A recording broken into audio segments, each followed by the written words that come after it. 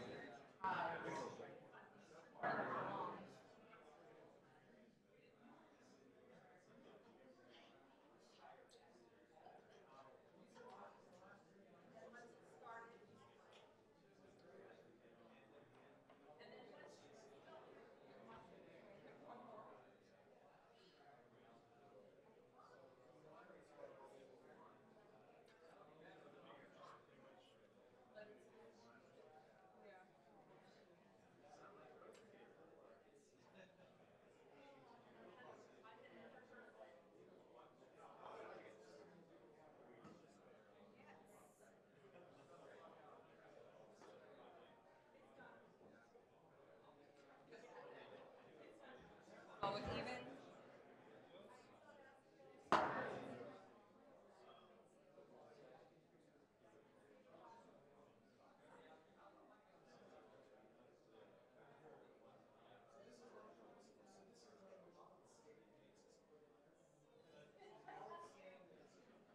Karen, does that look okay? Yeah, Do they look even? that's perfect. Okay. Yeah, good use of space. Then it doesn't look That was bad that awesome. we left it out, you know? Made Bryce laugh at the picture too. Where'd she go? I know. Okay, perfect. Well, Mayor Curtis, if he dipped down that low, his feet would have been up. He's one who puts his feet up. Yeah.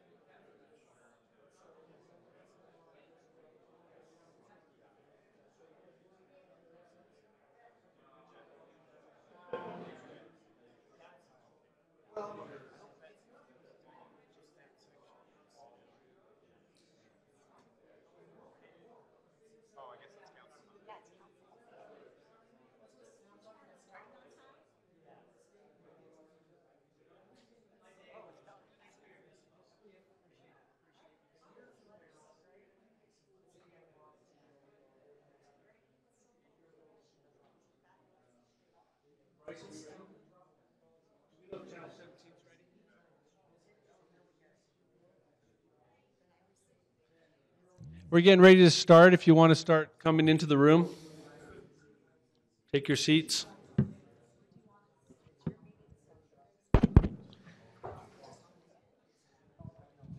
Gary one of these. Which one do you want? All right. Okay, what we're going to do is we're going to move. We'll probably have you guys come up here to answer questions. Get up and walk over here. Okay. We're going to have this out here for the audience.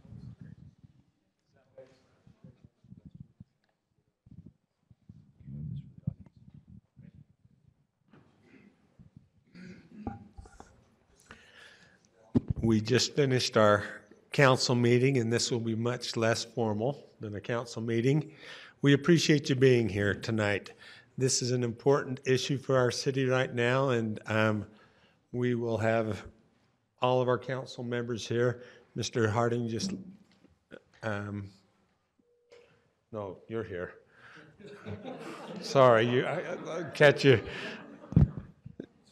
Mr. Handley is just stepped out for a second. He'll be here in just 1 second. But yes, he's getting ready. Let's just go. What we'll do, let's start with Dave, and you can introduce. These are the council members. They'll be up front here. Dave Provo City Council. Dave Edgar, City Council. George Stewart. Gary Winterton. David Harding, representing District 5. Dave Sewell on the council. And I'm sure you know all of us at some point here. And George Handley will be here in just 1 second. We had an opening prayer with our council meeting, and so we're going to assume that continues on. And we will begin with a presentation by, let me just explain how we're going to go here. We'll start with a presentation from Cliff Strachan on how we got to where we're at today. Then we will have the four part, right? We'll have Bill Fillmore will come and speak for the bond. Diane Christensen will then speak against the bond. And we will also, from there, we will go with open questions. And we're just going to try to run it as smoothly as we can, answer as many questions as we can. You can direct it to a specific council member or to the council. We have police and fire chiefs are here to answer any questions. Mayor's here. She's allowed us to run this meeting, and it's our meeting, I guess, and so we're going to be running this as a council. And Mr. Parker has been involved in this for many, many years, and he's here available to answer questions also. So we'll go to that point. Mr. Strachan. Oh, before we do, I'm going to ask Mr. Jones to talk about legalities of this meeting. Hi, my name is Brian Jones. I'm the attorney for the council, and I just wanted to, at Chair Winterton's urging, I just wanted to make a comment about what the purpose of this meeting is. I just wanted to make clear so that everyone's clear from the beginning about the intent that this is not a campaign event. This is not designed as a please vote for the bond event. Instead, this is an informational meeting for the citizens. Now, having said that, it's no secret that the members of the city council and the mayor are for the bond. The mayor proposed putting the bond on the ballot, and the administration worked toward that end, and the city council voted unanimously to put the bond on the ballot, and the city council has unanimously approved a statement that went out to the public indicating why they are in favor of the bond and the reasons that they support the bond. So that's not a secret, and it's not our intent to try to hide the fact that the administration and the city council are in fact in favor of the bond. But the purpose of this meeting is to share factual information and to allow members of the public to make comments for and against. So. Thank you. Cliff, 1 second. We have Mr. Blackman here, and also John Borgett. He's in charge of facilities, and John Borgett can answer any financial questions that we might have as this comes forward. So think about your questions, and hopefully we have the expertise here to answer those questions. Cliff. Thank you. Might add that Peter Moyes is here. He's been behind the scenes working on our needs assessment, our space and needs, and costs and all those kinds of things. It's my purpose now just to share with you an overview of the police, fire, and city facilities bond, what it does and what happens if it passes or what happens if it fails. And I'll tell you a little how we got there.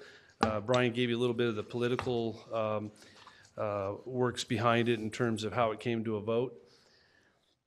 So what the bond is, it's a $69 million general obligation bond to be repaid over 20 years from a property tax levy. It is intended to replace Fire Station 2 and the police, fire station, emergency dispatch, and city offices that are currently housed within the city center complex. Why is it? Or why it is? The city leaders, at the urging of the mayor, who's a city leader, the city long ago identified a number of physical needs pertaining to the fire station number 2, the police station, fire station number 1, the emergency dispatch, and overall the city offices that are housed in these buildings here. And they're faced with a choice of replacing or upgrading, and over time they've evaluated these. So let me tell you how it is. Seismic safety. In 1992, a seismic vulnerability and water tightness assessment identified major seismic structural deficiencies. It also addressed issues of water tightness in the building, water leakage and things, but for lack of space, I didn't mention there. Our big concern with the seismic is that these buildings would not survive if we had a moderate earthquake within about 20 miles of the city. And for those who don't think that's a big deal, imagine how we would try to respond in a city if we didn't have police, fire operating out here, if we didn't have our information systems being able to track them. We certainly wouldn't be able to respond to schools in the way we'd want to, or to our residents. The city center and the Covey Center were not designed, constructed, or subsequently upgraded to address the seismic and wind structural standards now required for buildings classified as essential services buildings. That was 2012 from Police Department Facility Evaluation. Those standards have gone up since the time the building, it didn't even exist in 1972. By the time 1992 came along, we didn't meet those standards, and the standards have gotten harder and higher since then. Space needs. We have, many of you have had an opportunity to tour the buildings. We have inadequate space for our police and fire, and we've been told that we need about 78,000 square feet for the headquarters that are currently in these buildings. The entire building right now is about 64,000 square feet. Another 80,000 square feet for city functions by 2040. And you see on the overhead there, you can see the reports that those came from. The other is that this building now is 46 years old. It was built in 1972. And 6 years ago, the Police Department Facility Evaluation, which is commonly known, Wayne, by space needs analysis that we've done. We commonly refer to it as that. It stated, quote, "The building demonstrates the extreme wear and tear consistent with a building of its age." And then a couple paragraphs later add to it, "Many parts of it are now dysfunctional and simply worn out." So how did we get here? One of the things that people have said that, is that we've rushed this. We haven't rushed this. 1992, we had an assessment to identify problems. 2012, we had an assessment that identified issues. 2013, we started looking at the space needs. 2014, the city engaged, and I only put 2 items here, but the city engaged in a number of community efforts to identify what to do with this city center block. So Placemaker Study did a review of what the city center block could be. And then the city entertained 6 proposals, narrowed it down to 3, and then ultimately decided that they couldn't build them at that time, realizing that bonding was a necessity. Trying to do it as by lease or paid-as-you-go options just wasn't going to work for the city. Move along to 2016, under Mayor Curtis, a building committee was established with city employees from different departments, and we collectively looked at a lot of different options and alternatives and opportunities through the city, and eliminated some and considered some and tried to assess really what was needed in terms of the city's potential for these things. In 2016, we also had a city center minor structural condition assessment, which reiterated and found some of the same things we've already expressed. In the meantime, 2017 comes along. The city's still looking at opportunities. We vastly explored the ancestry building option in North Provo, found it to be inadequate for our needs. We looked around the city from all the way from East Bay to the mall to the north end and everywhere in the downtown we could think of. We tried to find sites that we thought would work. We tried to find empty buildings or opportunities that could happen. And when we came back to it, we came down eventually in 2018. We were still working on it. And Brixton approached the city with a mall option. So we looked at that. We also considered whether we could just stay in this same building and retrofit it and build new police fire across the parking lot. We went to Open City Hall. We consulted with members of the public. We heard from you in your emails. And what we found was that people, the majority, if not, I wouldn't say a vast majority, but the majority of people that we heard from basically preferred the downtown option over the other options. So when council considered all those things, they made the decision back in August that they were going to put it on a bond question for you to consider, and they chose the city center option. And they chose it for a number of reasons, and the part of it you'll hear about over the course of the campaign that's going on.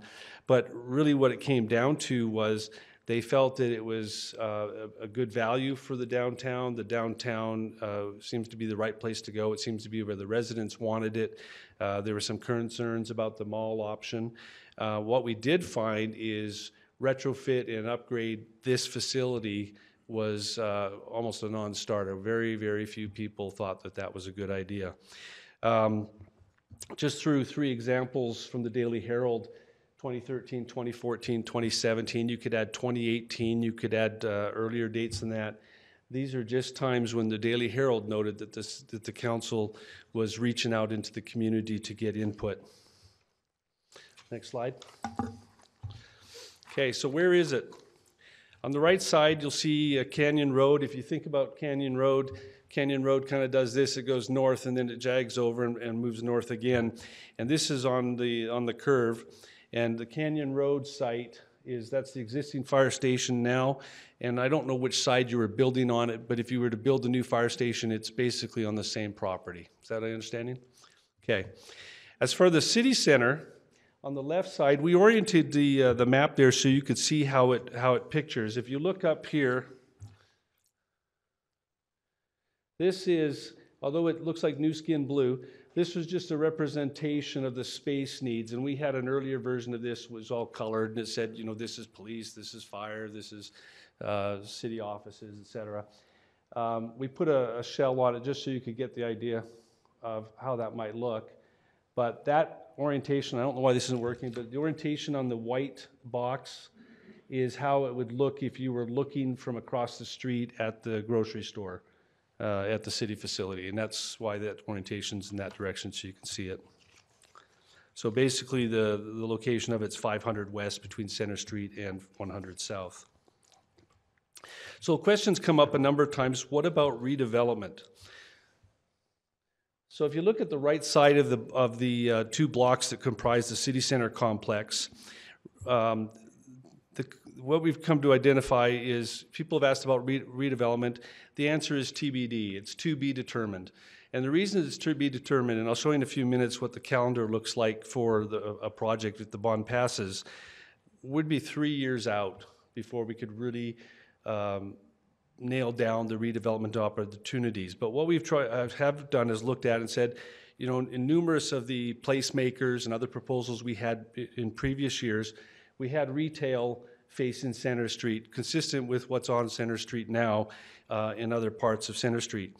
And then whether it's residential or hotel or something on that lower right block, there's a potential to create basically a nighttime population on these blocks. And when you're talking about economic development in a downtown, you want daytime population, you want nighttime population, you want the ability for retail and restaurants. So those are the kinds of things that we would be looking at.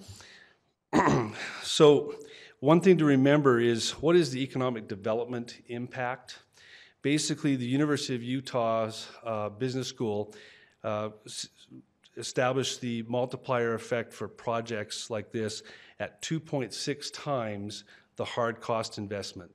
So if you think about a $69 million investment, we'll call it 64 because 4 is for the fire station number 2, but a $64 million fire station at 2.06, you're talking $120, $130 million of economic impact in the downtown, okay? And then that doesn't even consider what could happen on the right side when that comes in 3 or 4 years. Okay, when is it? Election day, you know, is Tuesday, November 6, 2018.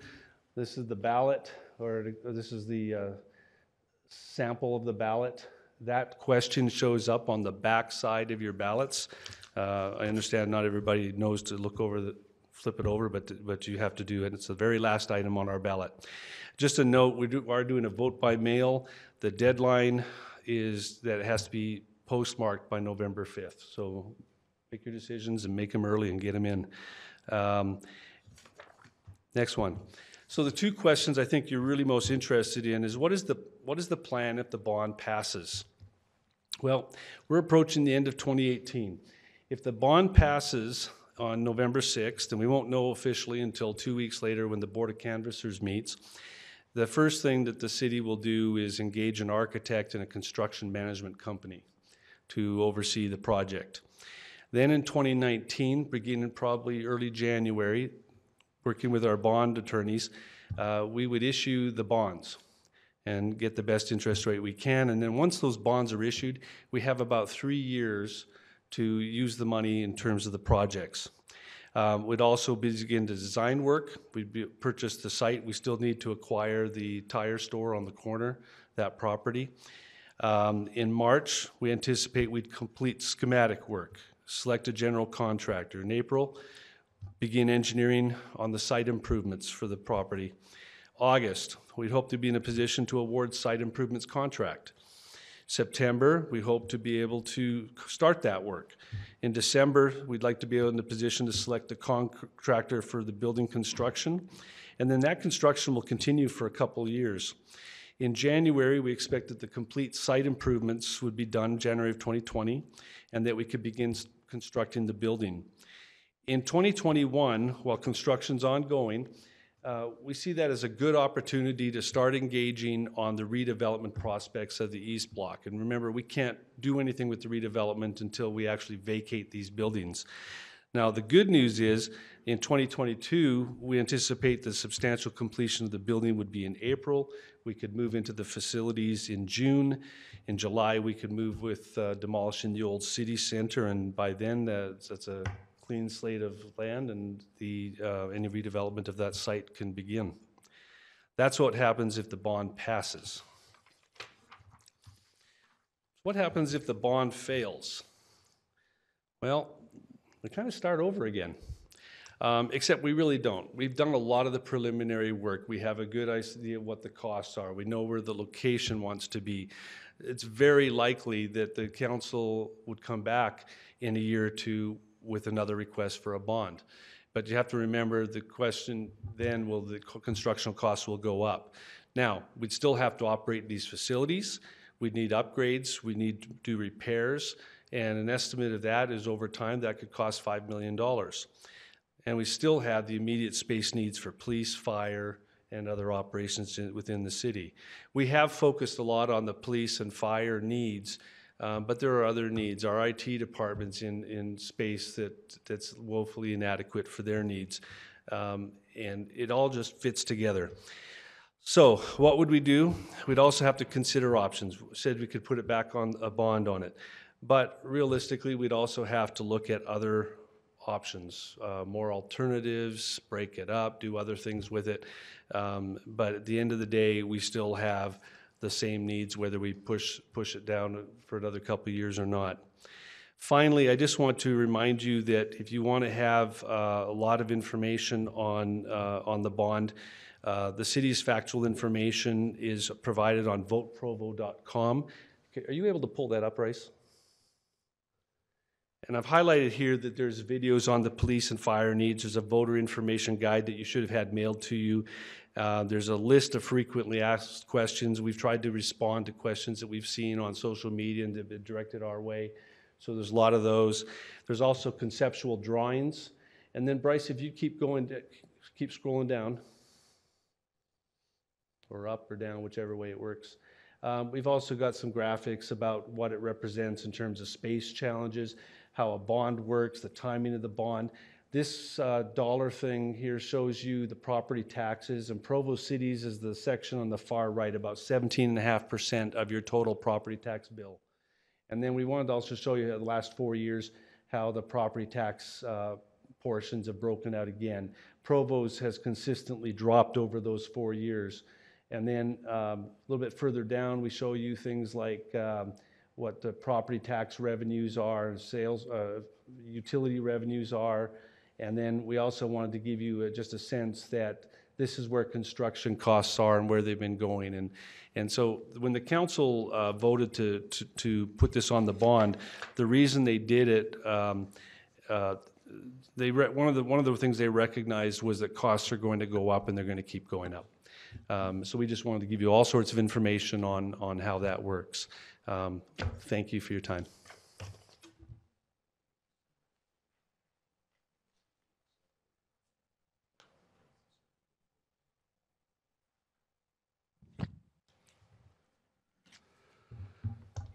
Good evening. My name is Bill Fillmore. I serve as one of the 3 co-chairs of the Citizens Committee for Provo's Public Safety Bond.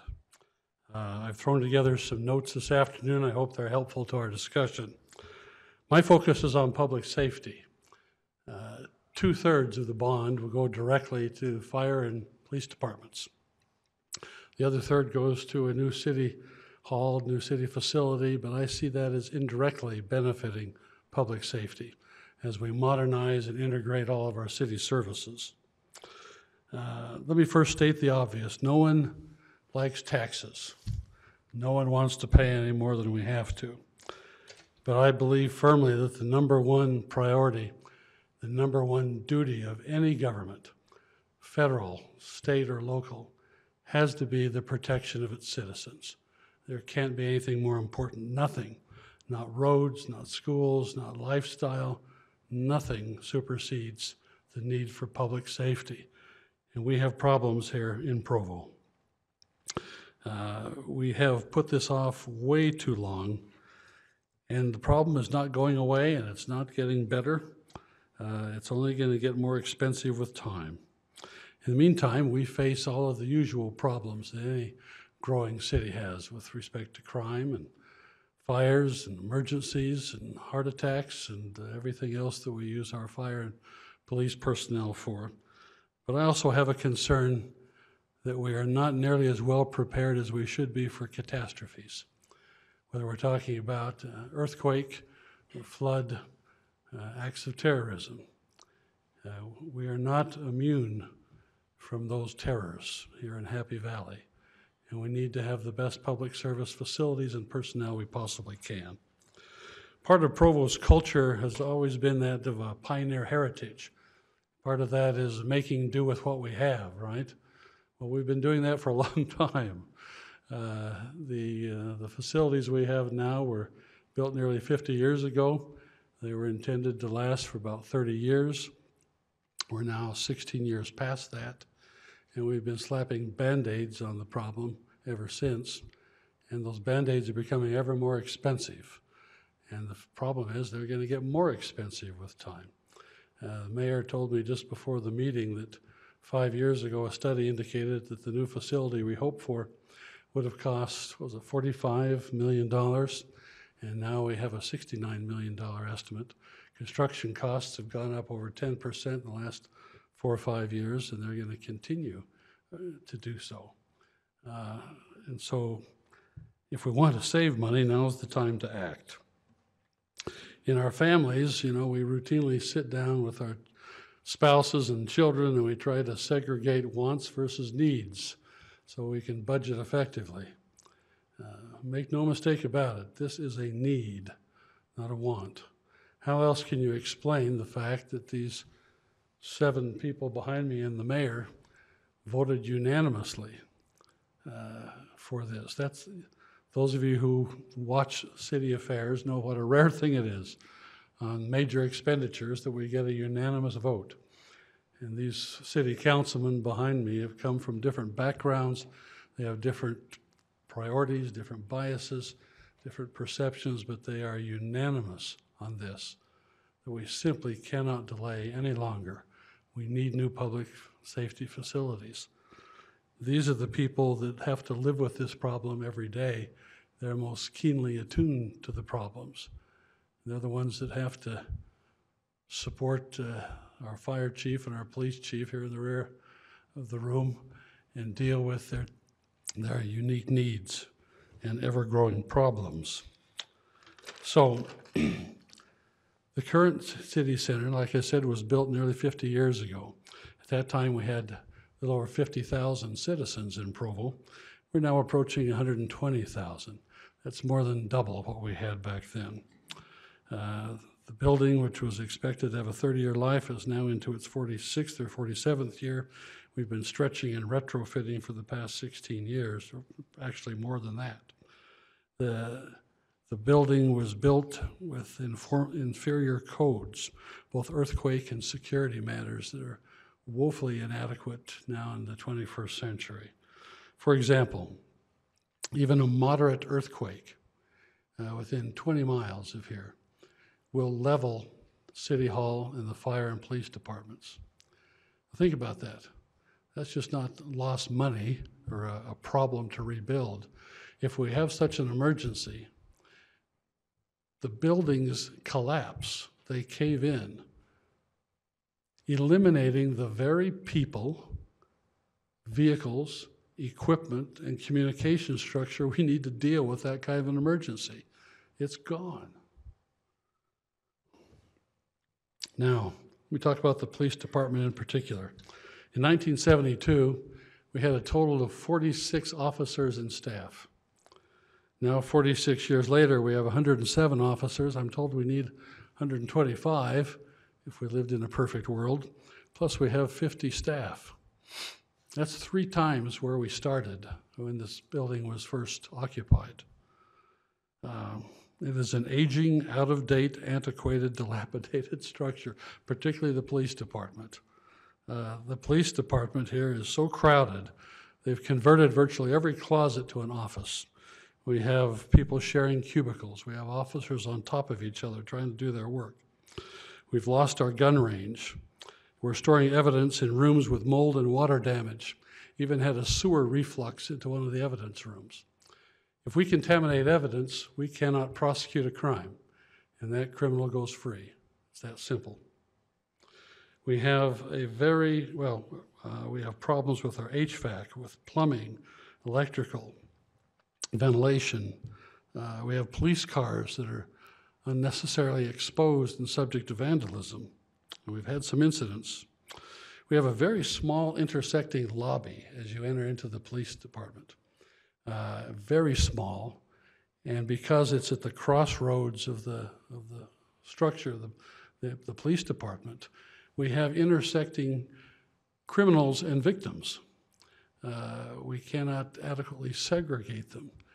And so we have innocent victims sitting there in the lobby waiting to be heard or interviewed, and violent criminals or mentally ill people or drunkards wander in and out.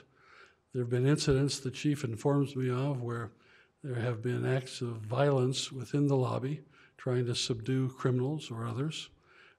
Incidents where mace has been sprayed, children sitting there with their parents. That's not ideal. We have very poor security in the building, at least for modern needs. We have insecure entrances and exits.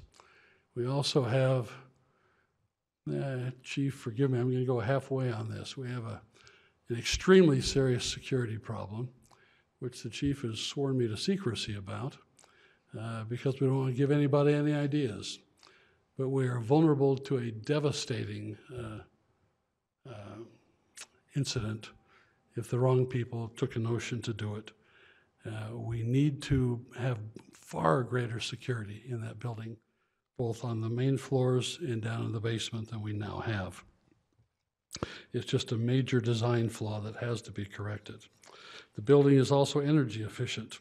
In short, we need new utility structure. We need more meeting and training rooms, interview rooms. We need more bathrooms. We need a new sally port, a gun range, modern evidence room, et cetera, et cetera, et cetera. Now, it's inevitable that some of this leads to morale problems. I don't want to overstate that, but the most telling concern to me as I visit with the chief and with some of the officers is the increasing difficulty they face in recruitment and retention of qualified officers. We lost 9 officers last year for various reasons. They were experienced veterans, and so we're a bit top-heavy with rookies, as I understand it. We have to understand that we are competing for quality police officers with neighboring cities. And if they offer better facilities, which translates simply to better support for our officers, we're going to lose more officers, and we're going to find it more and more difficult to get good replacements. That really concerns me. Talk briefly about the fire department. Fire department right next door to the police department has all the same problems. It's an aging, dilapidated, unmodern structure. But we see the largest problem in station number 2, which is in the northeast quadrant of the city. It is simply an old house that was converted to a firehouse, to a fire station. It's super crowded, has the same seismic problems. There's rust, there's mold, there's wires strung everywhere. The roof and trusses are failing. The vehicle exhaust filters into the exercise area and the bedroom. It's simply terribly unhealthy for our firemen. Makeshift repairs have been the Band-Aid so far, but it's just plain subpar in every way. We need separate rooms. Right now, all administrative functions take place in the TV room. If you're going to have a disciplinary discussion or an HR matter with one of the firemen, you have to excuse everybody. And we just don't have the room. In fact, the studies indicate that we need at least twice as much room. And to that end, the city wisely has purchased property adjacent to station number 2 to expand it. When it's remodeled, it would be more than twice the current size. Our 911 emergency dispatch system now sits in the basement of the Covey Center instead of where it should be. Our entire city IT department is in the basement of City Hall. Both of them are goners in the event of an earthquake or a flood. Listen, I acknowledge that the bond, no one wants to pay more taxes. And this bond is going to cost, as I understand it, a little less than $10 per month for 20 years for the median value house in Provo. That's not insignificant. It is, however, a 20-year bond for what we hope will be a 50-year benefit. But construction costs continue to rise, and the problem is not going away. Simply have to bite the bullet and do it now. Maybe all this helps explain in part why our city council, some of the best penny pinchers in Provo, have come together and voted 7-0 to unanimously recommend this bond because they are most keenly aware of the problem. They live with it and they know we can't delay any longer. It also explains, I think, why even the Utah Taxpayers Association has gone neutral on this and not recommended against it. The Provo School Board is not opposing it. The Daily Herald supports it, and virtually all of our elected leaders support it. Now think about that. The last thing politicians want to do is endorse a tax increase. But they're almost unanimously behind this for the obvious reason that it's flat out needed, and it's needed now. And I'll say this, if every city voter could do what I have done the last month or so, and that is tour the police and fire facilities in City Hall and talk to our cops and our firefighters and our leaders, I honestly believe that this bond would pass 9-1. 9-1. The need is so obvious if you just educate yourselves and see what we're facing. We need to support those men and women who support us. Those men and women who put their lives on the line every day. There's no way I could vote no on this bond and then look any of them in the eye. The unintended message to our fire and police personnel would be, at the very least, that we take you for granted, and at the worst, that you're simply just not that important to us. That would be a horrendous mistake. Provo is a great city, and it needs and deserves great public safety facilities. The time to do it is now. I hope you'll join us in voting yes on the bond. Thank you.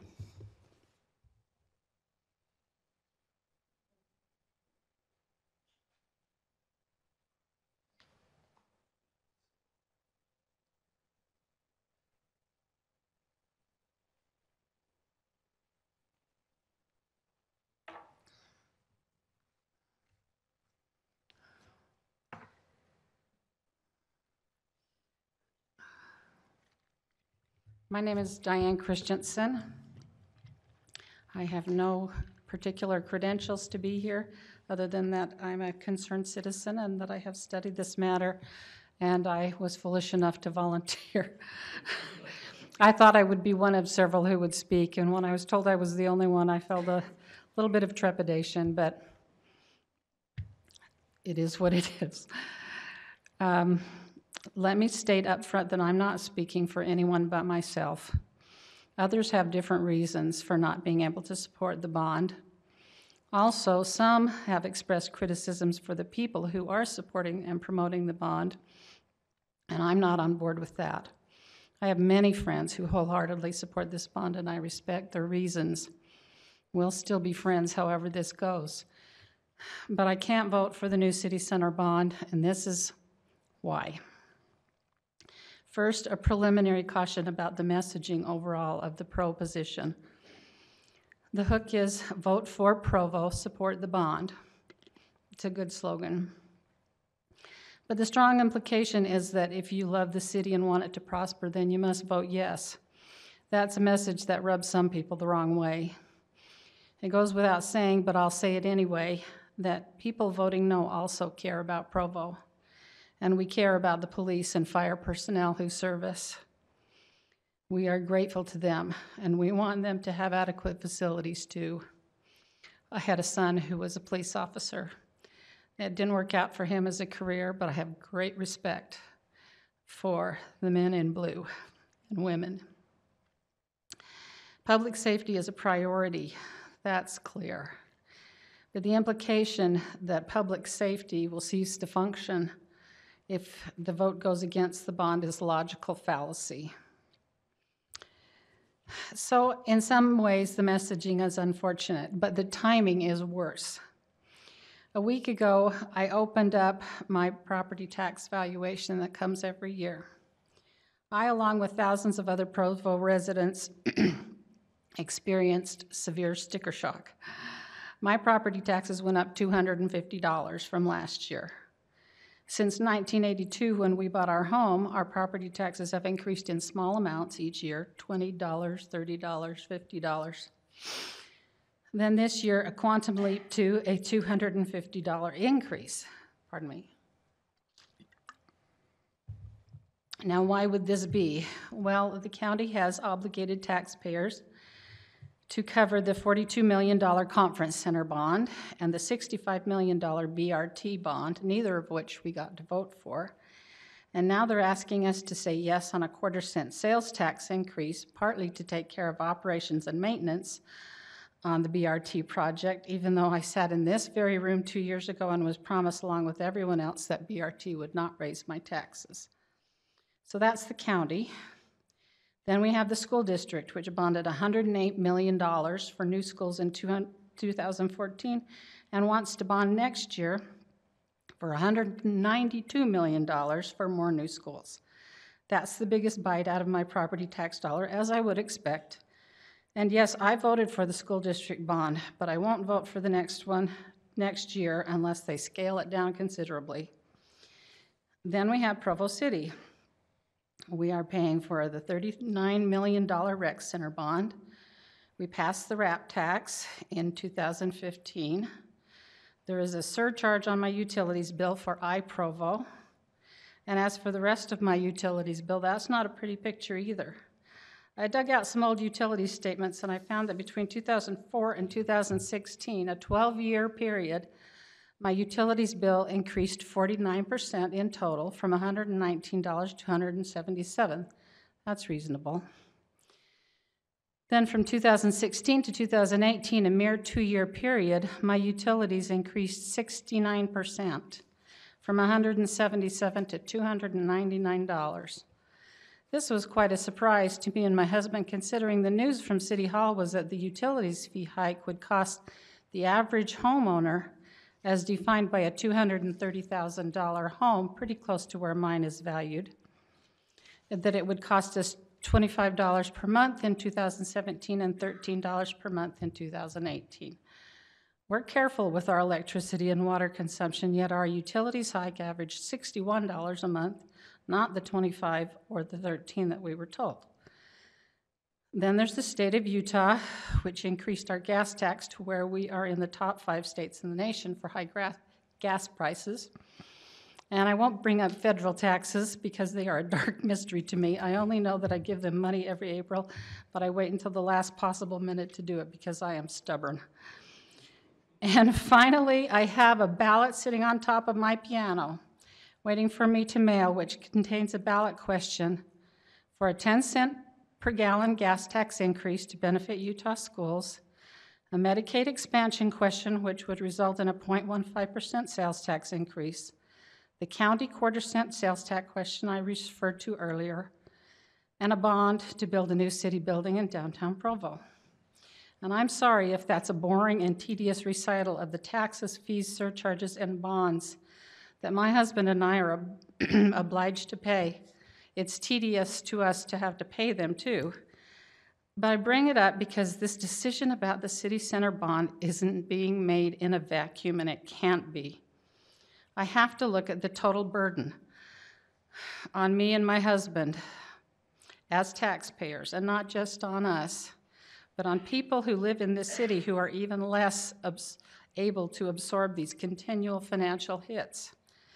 There are many people in Provo, homeowners, who are on fixed incomes, and they are drowning in these financial waters.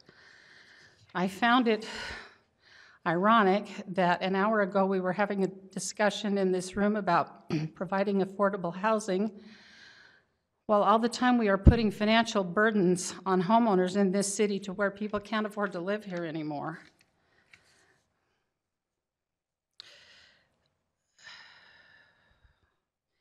For some of these people, it's not a matter of, oh, well, we won't go on a vacation to Disneyland this year. It's a matter of, which medication will I go without so that I can pay my property taxes? Or which one of us gets to go in and explain why we can't pay our utilities bill and beg the city not to turn the lights off? The tax burden begins to be overwhelming. It really does. And when I consider that we have looming ahead of us not only that huge school bond I already mentioned, but an equally huge obligation to renovate our wastewater plant at a cost of $210 million, then this is the bottom line for me. We can't do it all. Just like the family who has more bills to pay than they have money in the bank, and they're already in debt for their mortgage and their car, we have to set some priorities.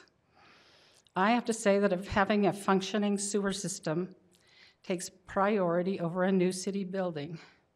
Even if the wastewater plant could limp by for another year or two, as I understand it, the federal government is mandating a renovation. And anyway, would we really want to roll the dice on having clean water to drink, or to risk people's ability to flush the toilet and have the city sewer system work the way it's supposed to? That's a public health issue of primary importance. If we were to create a Maslow's pyramid, clean water would come before a new city building. I don't believe it's realistic to say that we can do both now and while we're at it, build more schools, all the while paying what we're already bound to. This is what I think. I think this bond question will fail because voters are going to look at their ballots and see multiple bond and tax issues and get irritated.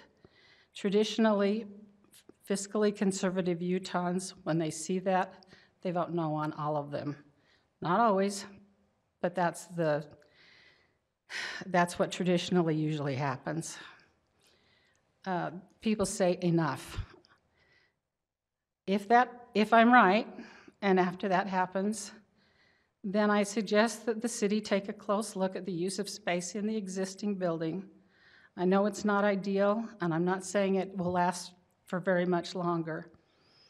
But here's an example. Do people really need to pay their utility bills in a space that takes up most of the main floor of our city building? Or could they do that elsewhere, as they used to do just a few years ago, and you could give that space to public safety? I'm saying make it work for a little longer while you decide how to tackle the more pressing issue of the wastewater system. Get that underway and explain to taxpayers how that's going to work. I know it will take 10 years, so I'm not saying that it has to be completed, but get it underway and bring the taxpayers along with you, and then come back and make your case for a new building. In short, I personally am not opposed to a new city building per se, but I can't support this bond because the timing is not right, there is another more crucial need, and the price tag of $69 million is just too high.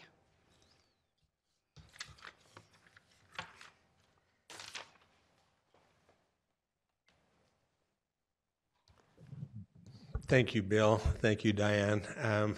Appreciate your comments and your concerns.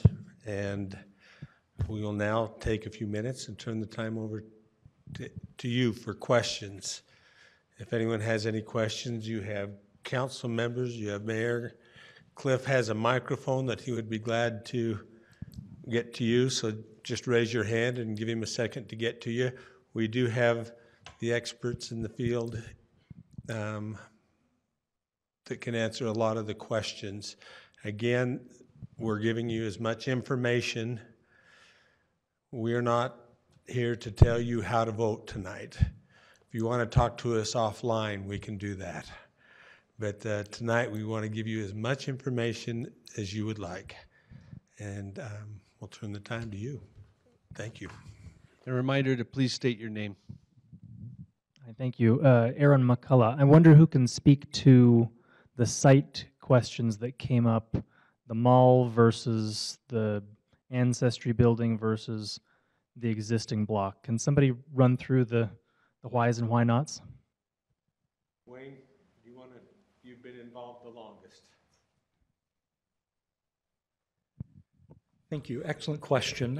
I'll try to be brief. I'm summarizing about 7 or 8 years worth of research in a very short period of time.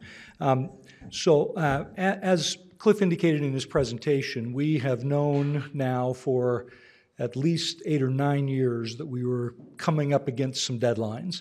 We recognized that if we were going to stay in this building, we needed to make some substantial investments in the millions of dollars just to hold the building together. It's coming apart at the seams. If anybody's been on the tours, you've seen that. And so rather than continuing to look at this question of do we keep putting money into the money pit, should we be looking at some other alternatives? And so we began looking as early as 2013-14 at alternatives. So the most recent series of alternatives we looked at, I would characterize kind of in 3 categories. One of those was to find an existing building that was large enough to meet our space needs.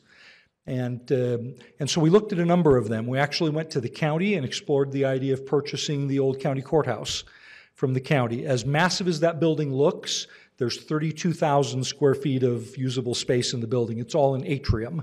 And the retrofit of that building wouldn't have even begun to address our space needs.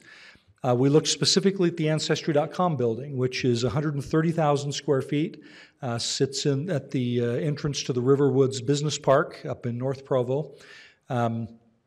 Candidly, we could have made that work with the exception of the fact that the ceiling heights are relatively low in the building, and because of some of our needs, particularly for a room like this where you can have a dais and need the space, we would have had to add on to the building to make that work. And by the time you bought the building, refurbished, again, a 25-year-old building, and added a council chambers and or courtroom to the building, the cost very closely approximated building new. And so we spent several months looking at that, including bringing an architect on board and trying to figure out how we could make that work. We then were approached, and in fact, one of the reasons why we're having this discussion today was we were approached by the new owners of the Provo Town Center Mall to explore the idea. And actually, maybe I shouldn't say we were approached by them. I think we actually initiated it when they came to us and said, we have to find a new user for the Sears building, and we're thinking about office. And I asked, how many square feet in the building? And they said about 140,000 square feet. And so we began a discussion around whether that property could be used as a replacement for City Hall. We did have a time constraint from Brixton in which to respond, because they are sitting on a big empty building that's generating no income and costing them a fair amount of money every month. And so they were anxious to find a tenant for the building. So we explored tenancy, we explored purchasing the building, we explored purchasing additional space in the mall or leasing additional space in the mall to cover the square footage gap. We went pretty far down that path. And Brixton kind of came to us and said, we can't wait around forever. We can't hold this building. We'll continue to market it. And so they sort of asked us to come to and this is maybe overemphasizing the idea of a Fisher cut bait, but we were getting pretty close to that. And so that accelerated our efforts at exploring other alternatives. So we looked at those existing buildings. We actually explored for a while purchasing the Wells Fargo building. Part of the building's condominiumized, and some of the space was in foreclosure. And so we looked really hard at that one. We actually looked at the Night Block building as a potential and explored those alternatives, and finally concluded that there just wasn't a really good fit that could function at a reasonable cost. And in some cases, we were looking at buildings that are significantly older than this one. And so again, we began to look at then two other alternatives. One was in order to meet the space needs and to provide the seismic safety, we looked at the idea of building a new police and fire headquarters building on this block and then refurbishing the existing city space to accommodate our long-term needs. That ended up being almost identical to the price of purchasing and retrofitting the space at the Provo Town Center Mall. And had there were some advantages and some disadvantages. One of the big concerns was that in order to retrofit this space, we'd actually have to move out, and it was about a 2-year project to get seismic safety into this building. So we began asking the question, where do we lease 64,000 square feet of space while we retrofit this building for a 2-year period? And pretty soon, the costs of retrofitting the building started escalating beyond the cost of the Town Center Mall project. And so we kept it in the mix. We considered it carefully. We, again, did space needs analyses and looked at how we might structure that. And at the end of the day, it wasn't any cost advantage at all compared to the situation with the mall. So the final option we looked at was and we called it the scrape and build new idea, which was to say, can we consolidate? Right now we sprawl over this campus because we're in 2 levels and 3 levels in this building. And so we raised the question, could we build on a smaller footprint, thereby becoming more efficient? Could we build a taller footprint again, which would allow us the opportunity to redevelop some of this space and create some advantage to the downtown beyond just replacing City Hall. So we began a careful analysis of that process, and as we brought all three proposals back to the Municipal Council to consider, they went through a public process where we contracted with Y2 Analytics to do some focus groups and a citizen survey to evaluate the three options. We engaged our Open City Hall tool, which allows us to educate and solicit feedback, and we held 4, I think, open houses and a number of other public meetings and tours of the facility. And based on all that information that was then gathered by the Municipal Council, they deliberated carefully over a period of several weeks and reached the conclusion that they would advance to the public a bond, which would be a good 50-year solution. They also asked us to do what we call the 50-year total cost of ownership analysis, where we looked at all three of the options that were on the table. We went out 50 years and said if we have to add on space as growth occurs, if we capitalize the value of utility costs, maintenance costs, looking at the age of the building as well as more energy efficient facilities, and then we took that out 50 years and we brought it back to a net present value, so we had a basis of comparison. There was an 8% gap between the lowest and the highest alternative. And again, the council's value judgment, and we elect them to make value judgments, their value judgment was that to get a new building that would last 50 years and at a cost differential of 8% over that 50-year time period was probably a wise approach to make. And so that's the basis on which they reached that conclusion. So very long answer to describe what's an even longer process. Who's next?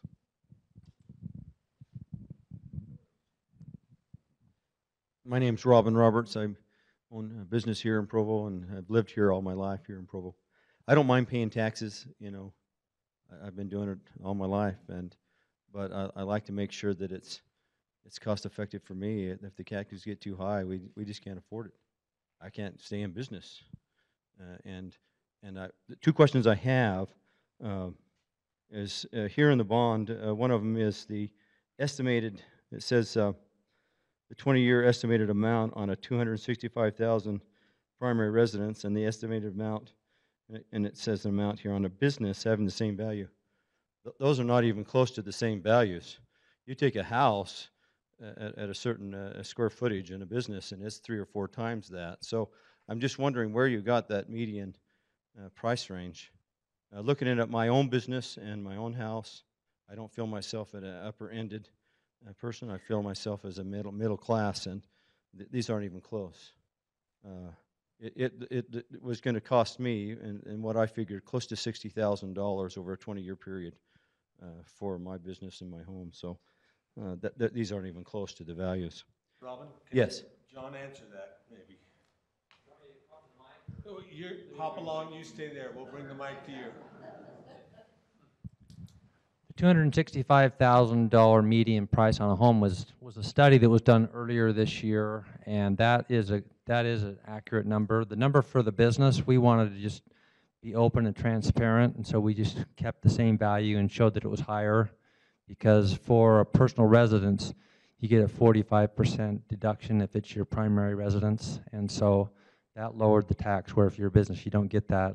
But if you need any help or want to, we can show you on different values what the impact would be on a business. But we did not collect the data for the median price of a business. We just went with the same value. Yes. One of the things I'd add to that is that state law constrains us with respect to a lot of the process. And so with respect to the business value, state law mandates that the number we give you is for a business that's at the same value of the median home. So state law doesn't allow us. In fact, we went through a draft of the information we were going to disseminate where we actually had the median business value on the form. But state law requires that we provide you the value for a business that is the same value as the median home value. So we didn't have any choice about that issue. Essentially, it shows you what the rate, how the rate applies. That's very misleading. It's 10 times on my business as the value. So I'm just saying that what it costs me. say and that is not what sometimes is real for the people that have to pay the taxes. I just had one more question here. There's a paragraph here in here that says the city has other outstanding bonds for which a tax decrease would occur upon the retirement of such bonds, which may not occur if the proposed bonds are issued. What is that supposed to mean?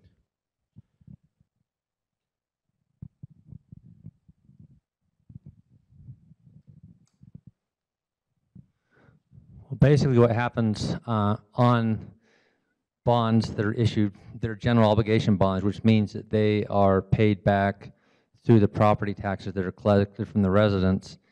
Each year as the value of your home goes up, because the principal payment on the bonds stays the same, that the actual rate can slightly go down if the values increase.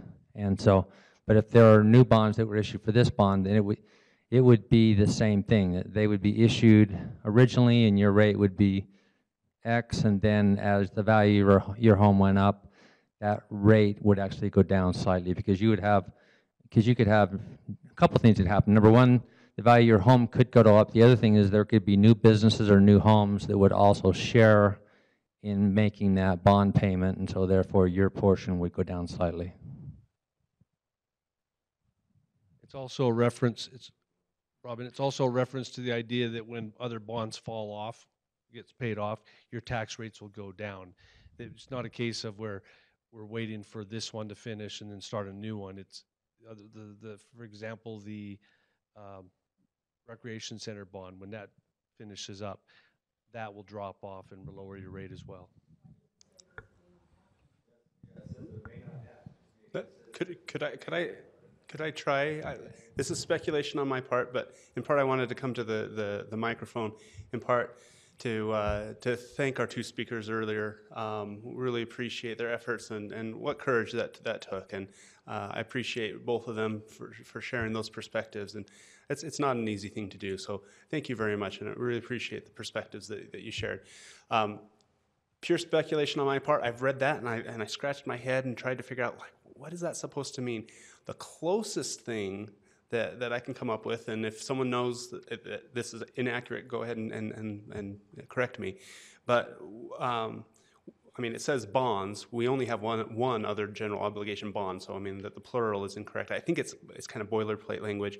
But what I've seen before is, and I believe it was with the rec center, we structured the bond that we had smaller payments up front until the library bond fell off. And once the library bond fell off, then the amount that we were paying on the rec center ballooned to fill up that gap. So instead of starting up high and then the library dropped off, we just stepped up and we kept constant. And so in that scenario, we would have had a tax decrease once another bond was retired, but it didn't happen because we structured the repayment of the rec center bond to kind of wrap around the library bond.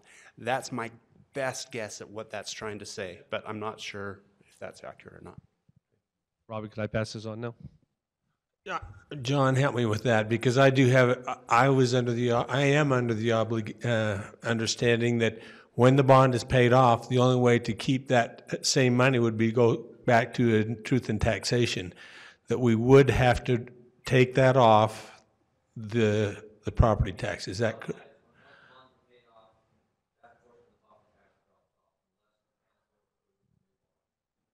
It has to drop off, according to state law. Or the voters have to approve another bond. And I spoke with bond. Now that language came from our bond counsel. There's an outside attorney firm that we use whenever we do bonds, because they're specialists in doing bond stuff. And I spoke with him about that language. Again, it's another statement that's required by state law. My understanding from speaking with him about the purpose of it is to warn you that if you're looking at your tax bill right now and thinking about what's going to happen to it after the rec center bond goes away, if this bond passes, what you're expecting to happen won't completely happen because now there's a new bond. So the example I tried to give to Robin a minute ago is just pulling numbers out of the air. If your annual bond payment right now is $300, and when the rec center bond goes away, you were expecting it to go to 200. If this bond passes, it's going to go from 300 up to 400, and when the rec center bond goes away, it's going to drop to 300, not to 200, right? Not because it's affecting the amount of tax that you're paying on the rec center, because that's gone, but your tax bill has changed because there's now additional bonds on, and everybody's giving me blank looks, just like when I tried to explain this to Robert. All I'm trying to say is that it's a warning that if your bill goes up because new bonds go on, then when bonds, it's still going to go down by the same amount. It's just not going to go down to the same dollar amount that it would have gone down to because now there's something else. Okay, but John, is that accurate to your understanding? Okay.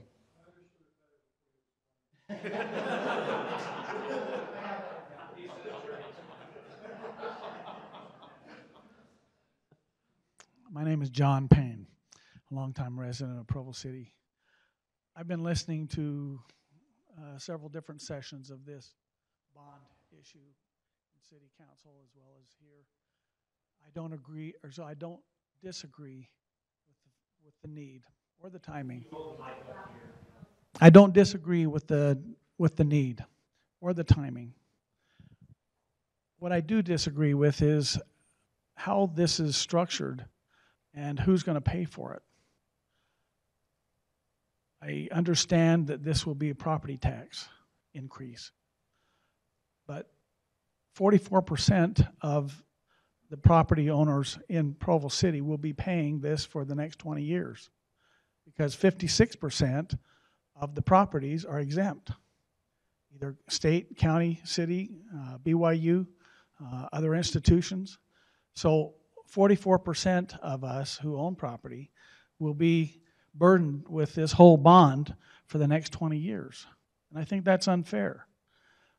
I see all the improvements that are going to be here. I'm not against police protection. I'm not against improving the fire. I'm not against improving the city offices. I think that'll benefit all of us as citizens. But the actual citizens and the number of citizens who are going to be paying for this is unfair because of a small part of us, when it comes down to the actual numbers of people who write out those checks to pay their property taxes, is about 25% of the actual citizenry of Provo City. Why can't this be structured in such a way that all of the citizens participate when they're all going to be receiving benefits? I think this is an unfair burden on those people who own property and benefiting all the rest of the citizens of Provo City. So I think that this needs to be restructured. Therefore, I'm against this bond and how it's structured. I'm not against what it's doing. I'm not against the need. I'm not against what it's going to accomplish. I'm not against the timing. But the bond issue and how it's structured is unfair. And that's what I'm up against. I'd like to find out if you can't structure this in such other way that you can share this between the property owners as well as people who are benefiting from sales taxes. I don't know what other revenue can be generated, but I think it needs to be done differently than just put on the backs of those people who own property. That's discriminatory, in my opinion.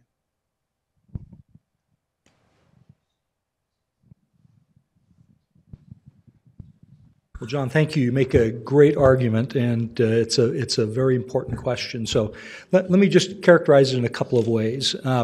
One, state law provides the mechanism for doing general obligation bonds, and it is a property tax base. The city does not have the right to increase its sales tax levy. It is fixed by state statute. We get 1% of the sales taxes generated, and the only change to that is when the voters approve a RAP tax, which gives you an extra 0.1%, and that money's earmarked for parks and recreation, essentially. And so the only mechanism the city has to raise a tax is the property tax. Now, that being said, let me come back, and Diane mentioned a number of the other things that go on in the city, like gas taxes and like utility fees and so on. Those are spread among all ratepayers. And again, ratepayers and taxpayers are not the same group. Most of us are both, but there are many folks who are not both. So ratepayers, for example, when we are preparing now to consider the what to do with the wastewater treatment plant, if we issue a bond or do a loan of some kind associated with that, it will be spread across all who pay sewer fees. That includes BYU and the hospital and anyone who's on our sewer system. And so that is not paid for by the taxpayers group, it's paid for by the ratepayers group. I can tell you that we make every effort in the city to try to spread those things as far across the base as we can. Now, from a property tax perspective, I think there's a good argument that property tax exempt entities don't contribute directly to the bond, and I don't disagree with that. But there are, for example, we think about all the renters in our community. Renters live in homes or apartment buildings that are subject to property tax. Hopefully, owners pass those on to the extent they can to their renters and don't shoulder that burden all by themselves. And so again, I think as we think about this, I wish there were a way to do a bond of this scale and to do it in a way that would raise a sales tax, for example. I think that'd be a whole lot more fair. We actually would get tourists who are coming into our town and spending money at our restaurants and going to the convention center and staying in hotels. They could contribute to the cost of that. It's just not a mechanism the state allows us to use. So I would love if we could get that opportunity to do it in a different way. But right now, that's for a bond, particularly of this scale, absent raising some tax rate. I don't know what the answer is. So I don't know if that's helpful. But who's next? One other thing about that, it's really hard to assess fees for fire and police. I want you to take 1 second, think about the tragedy that just happened in Salt Lake. How do you go to the family and charge them for all the effort that the police are doing to satisfy the family and help the family through this situation? Our police, fire, and to a large extent, people that work in the city hall, some of them get paid. Yes, I understand that, but our police and fire, they don't bill for their services. And so it's a challenge to be able to raise that money for those people that use the fee. We do that with sewer, we do that with electricity, we do that with water, but fire and police are a different animal. So little a population, so little us as far as property owners have to pay the cost of all. It's a challenge. I agree. John, I added my property tax up and I'm still limping. I agree. And I agree with what Mr. Parker said. We look at every opportunity to spread out the costs because of, I think Provo is in a very unique situation that we have such a high percentage of our land that is tax exempt. But I think the utility transportation fee is actually, a great example of a creative way that we're trying to spread that out as much as possible. The one counter argument, and again, I agree, but a counter argument we need to look at is, we look at BYU, very large property owner, landowner, there is not subject to property taxes. But if you were to say, as a community, are we glad that they're here? Are they contributing in other ways? Are they bringing in sales tax dollars, indirectly? And while, again, I agree with some of the problems that causes, but I think on a whole, Provo is a special place because of many of those tax-exempt entities that are here, and there are some pros and there are some cons with that.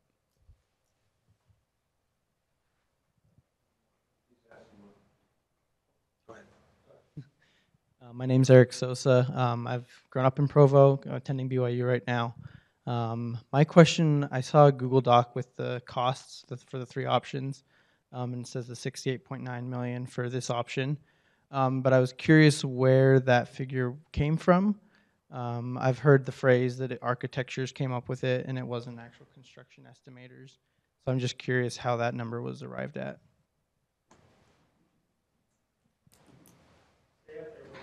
Yeah, apparently so. Excellent question, Eric. Thank you. As we went through, we cited up here and we've put out on the Google Drive all of the documents that have been associated with putting this together. So we went through, we did the original space needs analyses back in 2012 and 2013. I think that's right. As we sort of refreshed this issue, we went back and took another hard look at the space needs questions. We looked at, for one thing, the space needs analyses were on a 2040 basis, and so we asked the question, number one, is that still realistic? And number two, if we don't have to build and finish the space until maybe 10 or 12 years from now, wouldn't we be smart to essentially just shell in some of the space in the building rather than building it out and then having it sit vacant until the needs arose?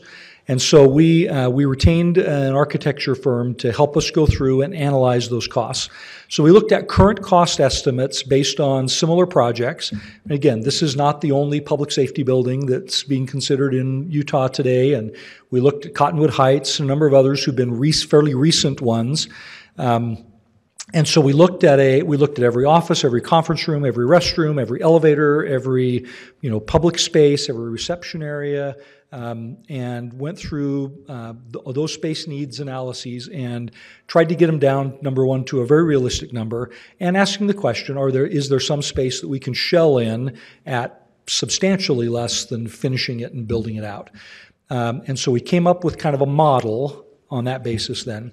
And then we went through a number of alternatives, and you can see those in that analysis sheet that we put up there. We looked at things like, are we talking about building all masonry? Are we looking at tilt-up concrete? Are we looking at steel and glass? And what's a reasonable estimate, per square foot for those kinds of things? So we raised all of those questions. And then we essentially did the math, looked at how it would go. We looked at some industry standard numbers for actual space versus burden space, is how I'd characterize it. So for example, if you have an office, you also have a hallway. Well, you don't necessarily estimate the width and size of the hallway, but for every office you need roughly a certain number of square feet per hallway. So we kind of went to that level of detail. And then we took current cost estimates. We also assumed, for example, as you probably know, if you've seen the news lately, we have a multi-billion-dollar building project going on in Salt Lake County right now, building a new terminal at the airport. There are 1,800 construction workers on that job today.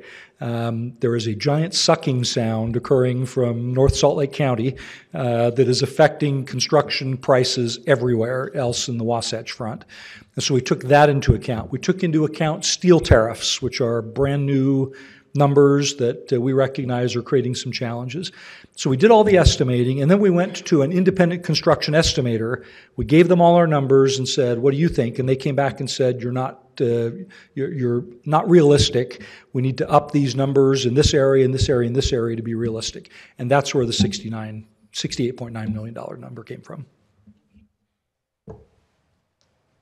One more question. I'll shut up after this, but might show how naive I am.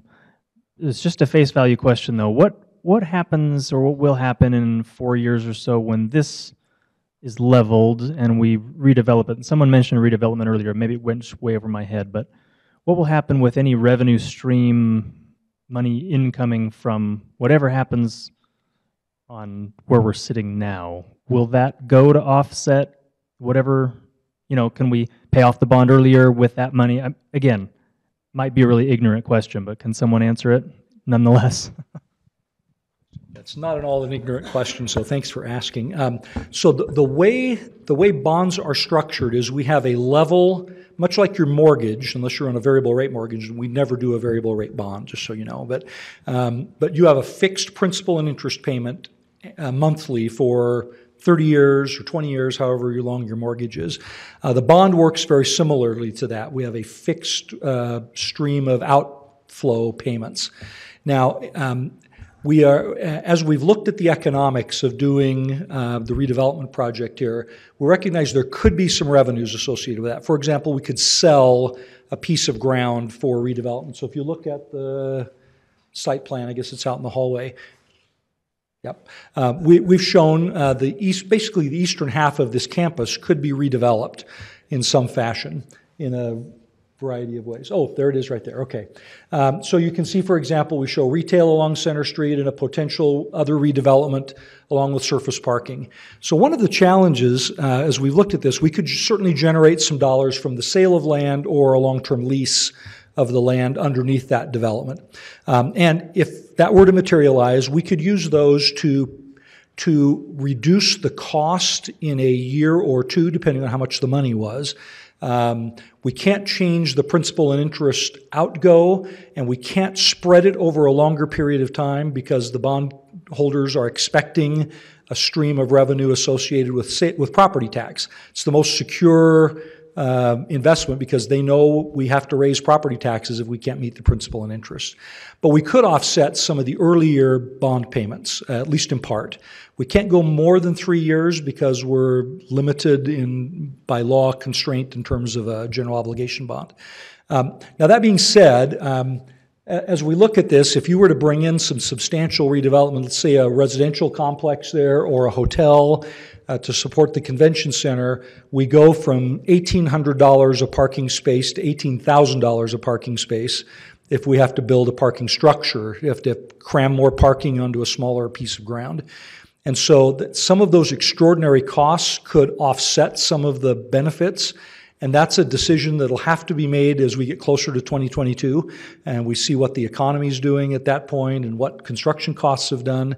Yeah, it's very clear. And again, I should mention we've tried to look at some of the economics around these choices, and none of the numbers in terms of taxes are to be thought they would make a huge difference. They're in the low 5 figures in a year for property tax and sales tax.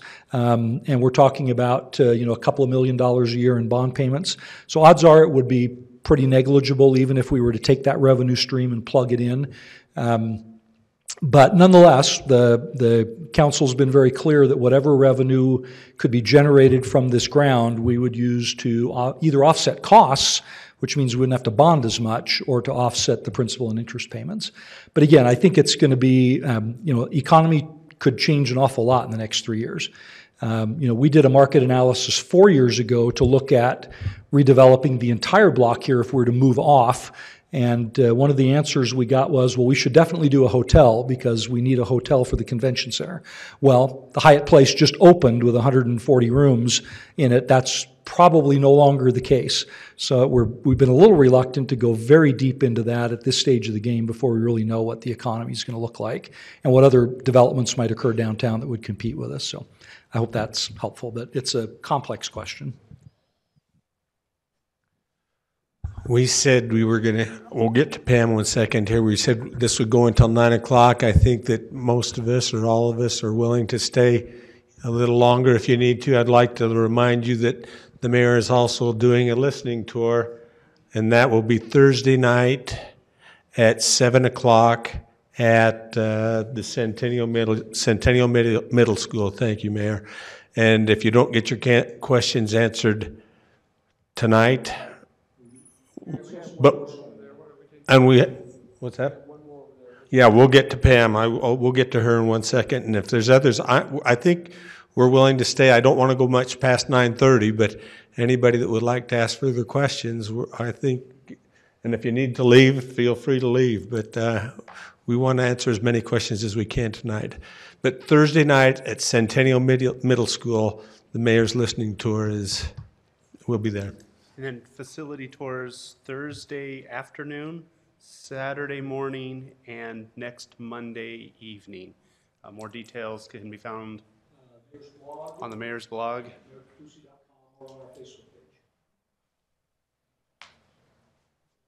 I'm Pam Jones. I live in Edgemont, about 2 blocks from Fire Station 2. So that's very important to me. The council knows me.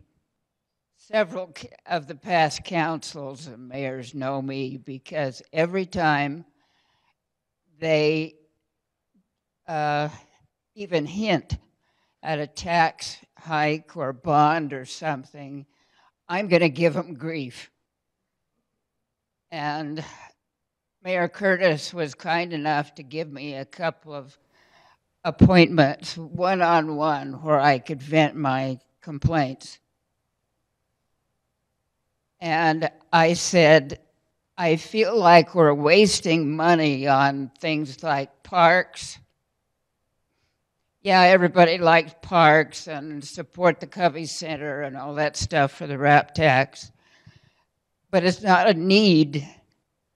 And I chastised him 5 or 6 years ago when he first hinted at rebuilding the city center because I didn't want another bond. I'm on a fixed income. I can't go knocking on Social Security's door every time the city says, well, we need this and that that's new and we have to raise taxes. And I said, I've never had an economics class, but it seems to me one of the very foundational principles is that if you have a debt to pay off and your regular income isn't enough, then you need to find another source of revenue. I said, for instance, I know Provo has a limited geographical space for development. And because of the population increase, we're having to build a lot more housing. I said, what about retail development? Even factories that manufacture things, businesses that will create sales tax, property tax revenue. And he said, well, we've been working on this and that, and I know if you're sleeping and you live on the west side, you know we need a market, a grocery store over there on the other side of I-15. That's a very complicated situation. Okay, but where else in the city, where else can you look for businesses to come in here to increase the city's income?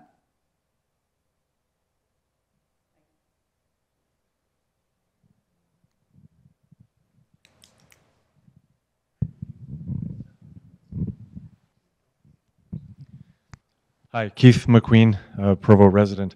I wasn't actually expecting to ask a question, but something came. I have a couple of questions, I guess, in mind. One was you've looked at other properties where you might be able to, that you might have been able to use, and I wondered, is it possible to look at these properties without perhaps turning them into your dream home, so to speak? I mean, the Ancestry building is a nice, very large building, but maybe it doesn't have to be completely refitted. Maybe it can serve as a temporary house without having to rebuild the entire thing and high ceilings, I don't know, just a thought. Another thought was what happens with cost overruns? If it turns out that everything costs more than you anticipated, what happens next? I'm going to speak to your Ancestry.com question. Happily, it's sold. So that one's off the table, and we'll bring in tax base and we'll help the city. So we're glad to see that one taken care of. What was your second half of the question? Oh, cost overruns. So as we've been looking at the numbers, as Wayne talked about, and we've had consultants talk to us, we've built in, haven't we, John, a 10% coverage just in case. Is that the best way to say it, Wayne? Yeah, so we built in 7% annual construction cost increases and a 10% contingency overall. So we're pretty comfortable the numbers will work. But if they don't, we have a fixed amount of money. Yeah, that's the beauty of a general obligation bond. It ties our hands. We're or done. And to speak to John Payne, I fight that every day, just so you know.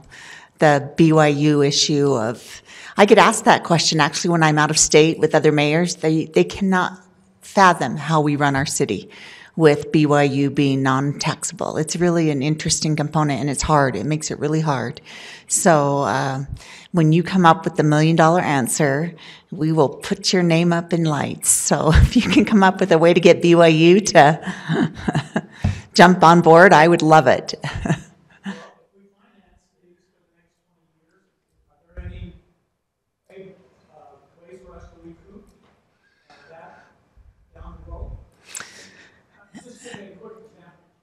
This year, my taxes, my property taxes, in Provo City, Yeah. went up 40%.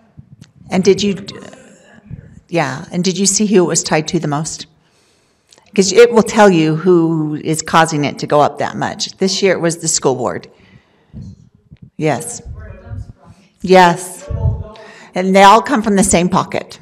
Most of my properties are rental properties, and I can't increase my rents to cover that. Yeah. That's the problem. And if they go up 40% every year, that's 400% in 10 years. That's half of the life of the bond.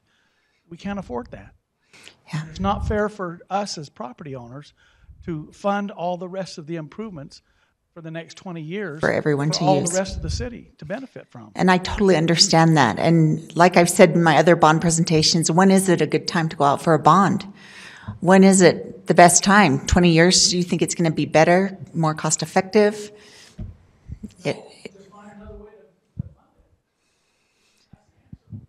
So that's the trick when it comes to the federal government, how much they lock our hands with this, like Brian talked about. There's so many stipulations and parameters around it that it really does tie our hands to a general obligation bond, basically, is one of the only options. Am I missing something, Brian? Mayor, there's a tool that doesn't get used in Utah because the legislature doesn't allow it. In some states and jurisdictions, you can do what they call PILT, payments in lieu of taxes, from nonprofit, or, from government agencies and such. That's not a tool that's available in Utah. Yes, federal government uses on federal lands. Does anyone on the council want to speak to this? I asked John today, I said, he's been here 22 years now, and he mentioned that as far as our taxes go, he is, in 22 years, Provo City has raised their taxes one time, 2015, and it was 2.3%. In 22, and I think before John was here, Provo City has not raised their property tax. Just so you're aware, the city has not raised its property tax. That's for the general fund. So we have had bonds. We've had the library bond. We've had the rec center bond. We've had, but when we have had to raise fees, there's no question. When you think about the fees for electricity, coal is costing, to get electricity from coal, it costs a lot more than it used to because of the environmental protection that is necessary. So your electric rates are going to go up. Those are fees that we have to pay if we want them. Those are the challenges that we face. We tie fees to what you use. The general obligation bonds tax we have not raised for 22, and I think it's 24 years. That's treating everybody fairly. But this bond is not. Oh, it's the same, I think, John, isn't it? Why isn't it? As far as general... utility rates. You're right. You're right. We're still limited, though, by how much you can work within the rate structure. The rates are supposed to be based on what it costs. That's with fees, and it's hard to adjust fire. Like I tried to mention before, we can't adjust fire and police. We can't attach it to a fee because we all get a general safety from it. We all get general safety from it. And I understand that, John. It's painful when we are a unique city. Well, it's just such a small percentage of us having to pay the whole It's, I get it. I get it. And the state legislature has basically tied our hands as far as how a city can raise money. Not by, well, it can through our state legislators, and that's what where we'll need to come back and talk with them, but it's a real challenge. You notice today, one of the issues on the bond, the ballot this time, is to actually go to a place that says if a state agency is renting someplace, they should be entitled to tax exempt status. And that would actually lower those property taxes to some degree for if you're rent to it, but that means less money to help out with other things because it's rented to a state agency. So the city will get less, and the schools will all get less money because of that. To the gentleman's question about cost overruns, Peter Moyes put those estimates together. Oh, Gall. I kind of hate to do this. I set a goal not to say anything in this meeting. The city has done something remarkable that we just haven't seen before. Almost every study and analysis that we've done, they've posted on the webpage. And so the general public has access to all the analysis that we put together. As we looked at costs for the buildings, we did it by what we call by systems analysis. We looked at the cost of the structural system, the cost of the building skin, the cost of the mechanical system, the cost of each component.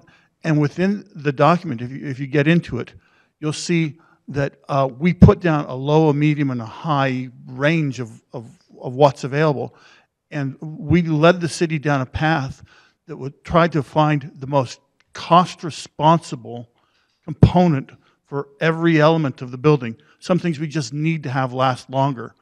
Other things, it's frills, and we just don't want frills.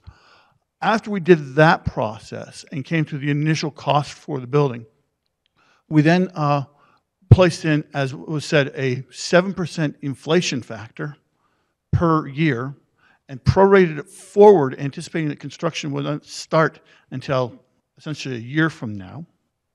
And then on top of that, we plugged in a 10% contingency. Now, the contingency is there just for the what-ifs that you were talking about. We hope that we don't have to spend it. And if we don't have to spend it, there might be a relief that comes in on the bond side of that.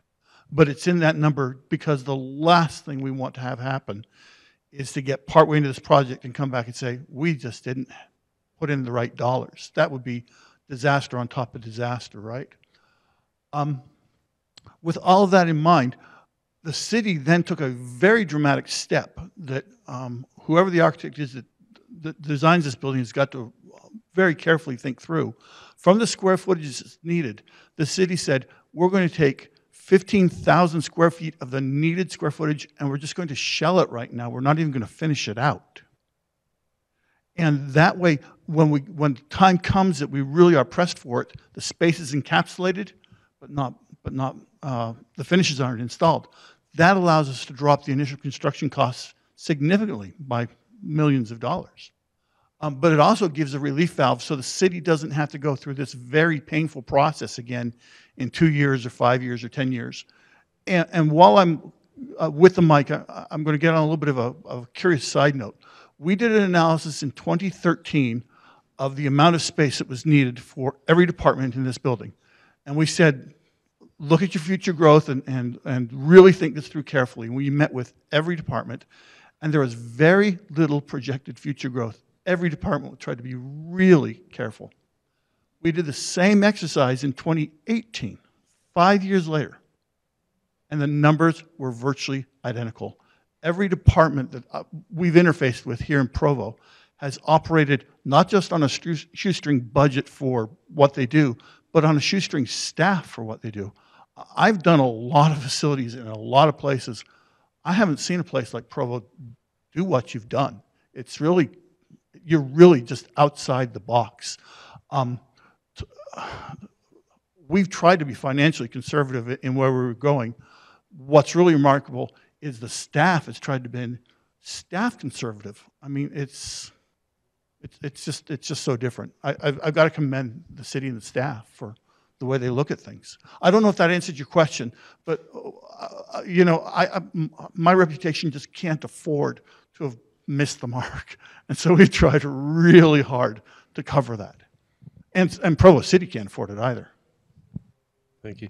Let me give you a couple information bits. This website, or this, if you put that data into a search bar on the internet, you'll go to all those documents he was describing. We also have, that's a different set of documents that you see than you see at voteprovo.com.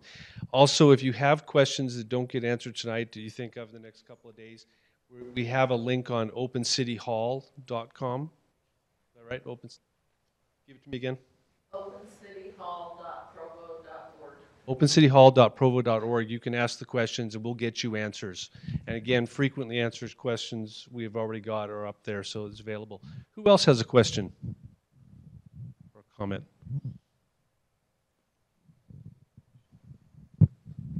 I'm sorry to slow things down, but I want to try one more time to address Robin's question because I screwed it up so bad last time. It occurred to me, I think there's two reasons why it's confusing. One is because it's so obvious that it shouldn't need to be said, and so it seems like it must mean something else. And the second thing is that because it has to do with bond payments, people don't know how that works. So I'm going to give you an example related to your budget. Let's say that 5 years ago you bought a car and you've been budgeting $250 a month in your budget for that car payment for the last 5 years. And next month it's going to be paid off. If you do nothing, your budget for car payments will go to zero. But if between now and next month you go and you buy a second new car, your budget will not go to zero. It'll stay at $250 a month because you're now going to be making additional payments. That's all it's trying to say, is that if you add things to your budget won't go down as much as you might have anticipated if you didn't add them. So, does that make more sense? Kind of? Okay. That would have to be done through truth and taxation to add to the budget. I mean, either to raise the taxes, because we still have to raise, wouldn't we? Approving the bond is buying the new car. Approving the city center is buying the new car. Buying the second car. No, I'm talking about the second car. The rec center is the first car. Okay. Okay. The city center. Yeah. Okay. But we still have to have the voters approve the second car. Right. Which is why we're here. Any more questions? Comments? Thank you so much for coming. It really means a lot. I appreciate your interest in the community and the questions, and we encourage you to vote in the next couple weeks. Thank you so much for coming.